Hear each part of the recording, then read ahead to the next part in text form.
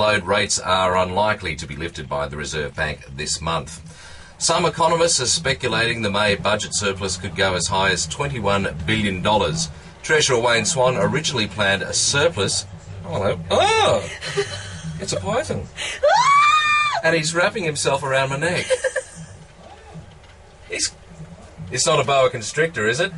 Yes, and it's He's not happy. Okay.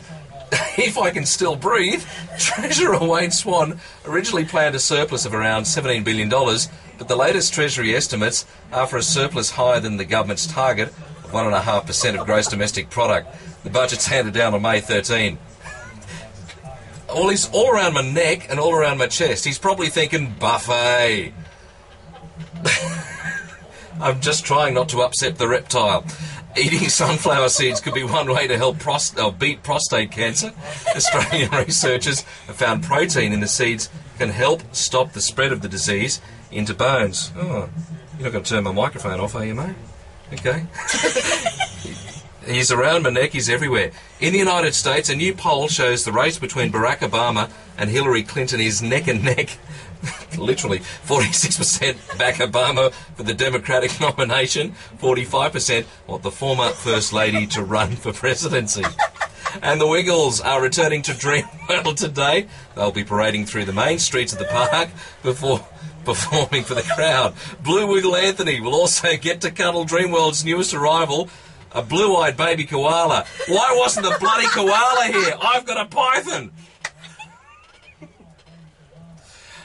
All right, let's... A big night of Friday night footy. That's next in sport. The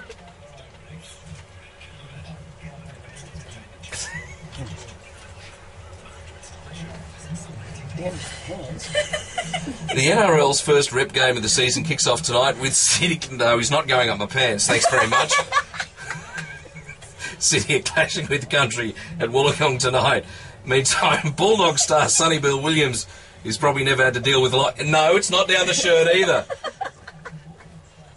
Bulldog star Sonny Bill Williams says he would think about switching to rugby union if he was offered enough money to change codes. Round 7 of the AFL will kick off tonight. A spiteful match is expected between the Blues and West Coast at Subiaco. Is this thing being fed? No, he's actually quite muscular. It's the first time former Eagle star Chris Judd will play in the West since taking over the role of skipper for Carlton.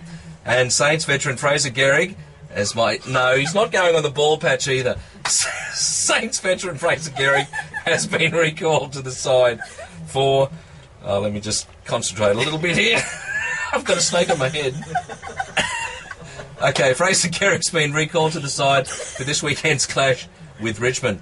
Okay, circulation slowly going from my right arm, which is turning blue. Let's have a check of the beach and surf. Here's Andy.